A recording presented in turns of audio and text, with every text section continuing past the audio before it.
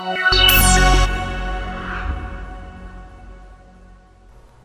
pads, it is very easy to see graphical feedback when you deal with components that have nets with length restriction rules.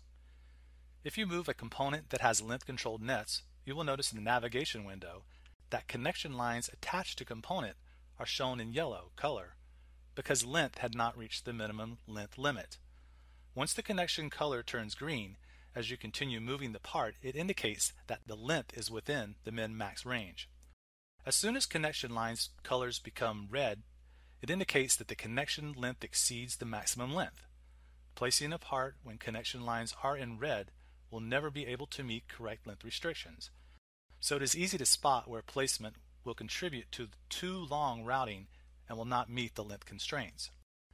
Another good indicator is the length indicator that is attached to your cursor when you are routing traces with length restrictions. As you start interactively routing the differential pair, the length indicator shows routed and estimated lengths, as in also color-coded with yellow, green, or red.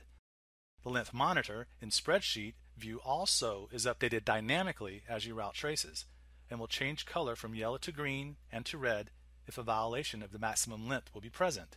As you start adding accordion pattern for differential pair, length indicator, length monitor, and navigation view provide a great indication of whether you are within the allowed range of length rules.